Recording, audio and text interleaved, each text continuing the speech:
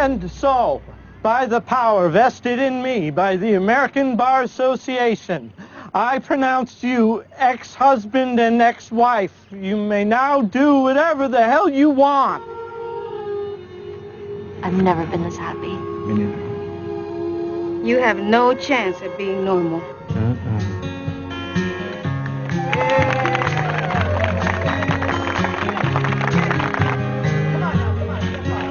Thirsty, huh? Helps tears taste less bitter. Cheers. So, how you guys gonna celebrate your divorce? By not inviting you. Oh my God, dude, I doubted you for a second. Why are you so mad? Maybe I needed you to believe in me. I believe in you, baby. Yeah, but we're married. That doesn't count. Leave you alone. Did you, Yeah, she's been graveled.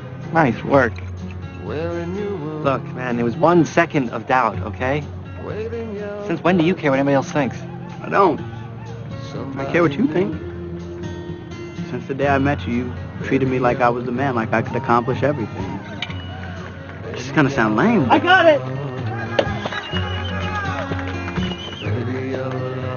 You being like that's one of the reasons I've gotten to where I am.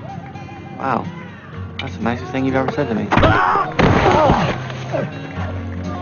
used to know. In the end, every relationship needs maintenance. Hey, Ted, you got the sun, man. You owe me money. Know your secret.